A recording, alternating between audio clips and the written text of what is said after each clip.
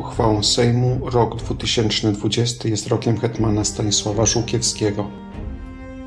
400 lat temu ten wielki zwycięzca w wielu wojnach przeciwko Rosji, Szwecji, Turcji czy Tatarom zmarł podczas odwrotu z pola bitwy pod Cecorą. Stanisław Żółkiewski pochodził ze średnio zamożnej rodziny, której znaczenie wzrosło dzięki zabiegom jego ojca Stanisława oraz wsparciu spokrewnionego z Żółkiewskimi Jana Zamoyskiego. Stanisław Żółkiewski herbu Lubicz urodził się w 1547 roku w Turynce pod Lwowem. Karierę polityczną rozpoczął u boku kanclerza wielkiego koronnego Jana Zamoyskiego, który wcześniej był patronem jego ojca. W 1573 Stanisław Żółkiewski wyjechał z delegacją posłów do Paryża dla oznajmienia Henrykowi Walezemu jego wyboru na króla Polski. Wkrótce udał się na dwór cesarza Maksymiliana II Habsburga. Został także sekretarzem króla Stefana Batorego. Podczas wojny Rzeczpospolitej z Gdańskiem odznaczył się w bitwie pod Lubiszewem. Uczestniczył też w wyprawie Stefana Batorego na Rosję, gdzie walczył wraz z bratem Mikołajem i ojcem pod rozkazami Jana Zamoyskiego pod Zawołoczem. 12 maja 1584 roku pojmał słynnego banitę Samuela Zborowskiego, który podczas uroczystości koronnych Henryka Walezego na Wawelu uderzył kasztelana przemyskiego Wapowskiego czekanem w głowę, wskutek czego tenże zmarł. Za morderstwo dokonane w afekcie król skazał Samuela na banicję. W czasie elekcji 1587 roku głosował na Zygmunta Wazę. W czasie wojny domowej, tak jak jego patron Jan Zamoyski, opowiedział się po stronie Zygmunta III Wazy. W 1588 roku wyróżnił się w bitwie pod Byczyną, gdzie został ciężko ranny. Był stałym doradcą Jana Zamoyskiego. Dzięki jego protekcji otrzymał buławę polną koronną, a następnie został kasztelanem lwowskim.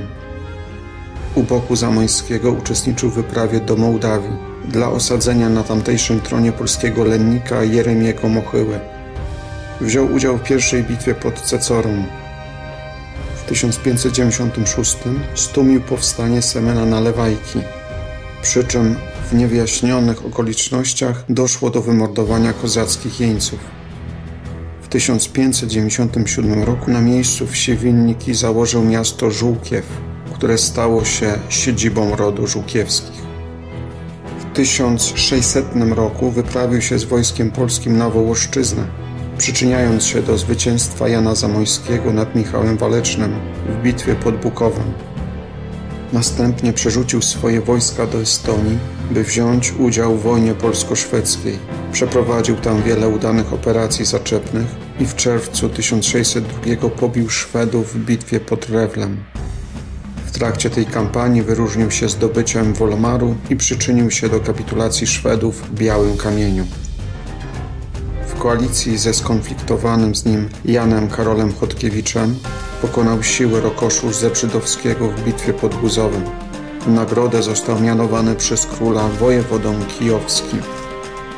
W 1609 stanął na czele polskiego korpusu interwencyjnego, wysłanego na pomoc tzw. Dymitriadzie, w której wojska magnatów polskich uwikłały się w rosyjską wojnę domową.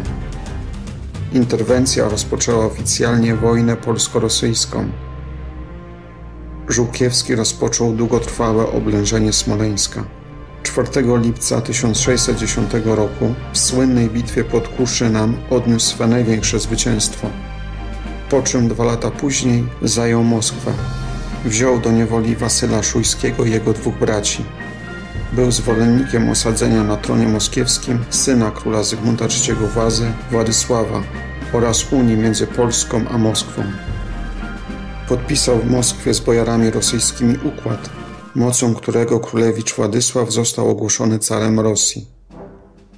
Na obrady Sejmu uroczyście sprowadził jeńców z rodu Szujskich, zdetronizowanego cara Wasyla i jego 2 braci, których zmusił do złożenia hołdu Zygmuntowi III Wazie.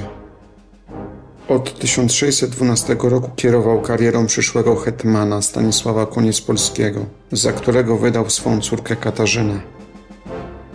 na Sejmie przedłożył projekt zwiększenia kompetencji Urzędu Hetmańskiego i zwiększenia liczby stałego wojska Rzeczypospolitej do 10 000. W polityce zagranicznej był zwolennikiem przeprowadzenia działań zaczepnych przeciwko Moskwie przy zachowaniu neutralności Turcji i przekupieniu Tatarów. Sam zorganizował spisek mający na celu zabicie niewygodnego dla Polski gospodara i dokonanie zamachu stanu w gospodarstwie mołdawskim. W 1618 roku został mianowany hetmanem wielkim koronnym, a następnie kanclerzem wielkim koronnym. Oskarżony został o nieudolność i tchórzostwo po porażce pod Oryninem, gdy pozwolił Tatarom odejść bez walki z Jasyrem. Podpisał porozumienie z kozakami pod Powołoczą, gdzie zobowiązali się oni do nienapadania na Imperium Osmańskie. Niepodjęcie walki pod Oryninem doprowadziło do krytyki, że Stanisław Żółkiewski złożył buławę hetmańską, ale król tej jego rezygnacji nie przyjął.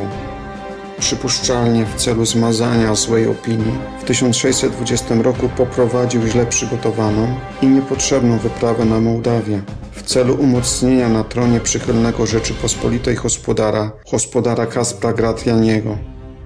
W konsekwencji jego wojska poniosły ciężką klęskę w bitwie pod Cecorą, gdzie hetman zginął w nocy z 6 na 7 października podczas odwrotu wojsk polskich. Jego głowę osadzoną na picę odesłano sułtanowi, który na ponad 2 lata umieścił ją nad wejściem do swego pałacu. Do niewoli dostał się też syn hetmana Jan, wraz z bezgłowym ciałem ojca wykupiony później przez matkę Reginę. Odzyskane zwłoki pochowano w kolegiacie świętego Wawrzyńca w Żółkwi. Po śmierci hetmana komnaty w pałacu w Żółkwi pozostały nienaruszone w takim stanie jak za jego życia. Umieszczono tam również skrwawione szaty, które nosił w chwili śmierci. Nad łożem wisiała kopia obrazu Matki Boskiej Częstochowskiej. Z chwilą wykupienia ciała z rąk tureckich z polecenia wdowy przed obrazem nieustannie paliła się lampa.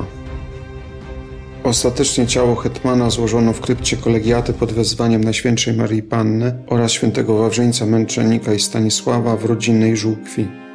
Na nagrobku umieszczono łaciński cytat: „Powstanie kiedyś z kości naszych mściciel, pochodzący z Eneidy”. W rodzinie przez wiele lat podtrzymywano w ten sposób kult wielkiego przodka jako wzorowego żołnierza i obywatela. W tej atmosferze wzrastał także jego prawnuk, Jan III Sobieski, późniejszy król Polski. Stanisław Żółkiewski spopularyzował też słynne powiedzenie, zaczerpnięte z ud Horacego: „Pięknie i słodko umrzeć za ojczyznę”. Całe życie hetmana Stanisława Żółkiewskiego to służba dla ojczyzny. Służył do końca, do swojej śmierci pod Cecorą.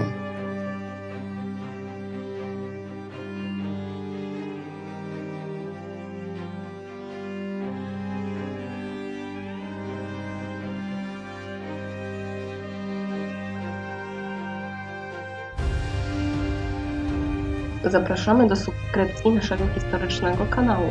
Kliknij na czarną ikonkę Pro Patria Poland Team i subskrybuj. Dziękujemy i do zobaczenia.